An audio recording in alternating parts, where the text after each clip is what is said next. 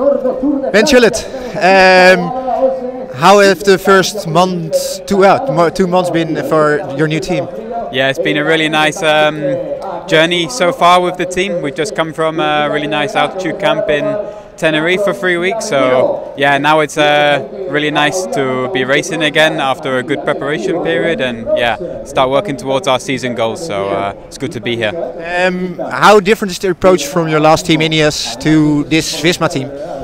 Yeah, obviously both are two top teams. It's been apparent to me that the team is very professional and how they approach the races.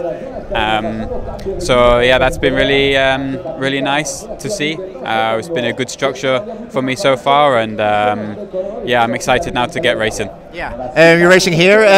What's your program afterwards? Because you do a lot of races, I think. Yeah, after this I go to 𝗗ście and then back with Jonas for Tirreno. Yeah. So I'm really looking forward to that. After that we head to Basque and then 𝗗ście and Liège. So yeah, we've got a busy few months coming up, but we're looking forward to it and I'm excited to get racing now. You do the hilly classics and stage races. You're a versatile rider, we know it already, but do you opt to choose once for stage races or the classics? Yeah, I think my long-term objective is to develop into a GC rider, so I think I'm in a good place. I feel like I'm getting good guidance, learning how to do that, especially from the guys like Jonas. He's been a really big role model for me, let's say, and yeah, I've been enjoying my time with everyone in the team in particular, so that's been really nice. Yeah. Do you get any own chances this season? Because the races you name now, you are with Jonas or with another leader? Yeah, of course, we're in a team full of really big talents. Yeah.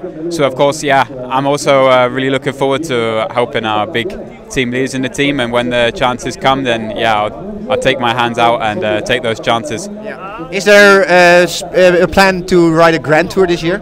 Yeah, the big goal for me this year is the Vuelta, to be there for Jonas and Seb in the mountains. So yeah, that's the big season goal at the end of the year with the Vuelta. Okay. Did you already learn something from Jonas this week? What are you focusing on when you are together with him?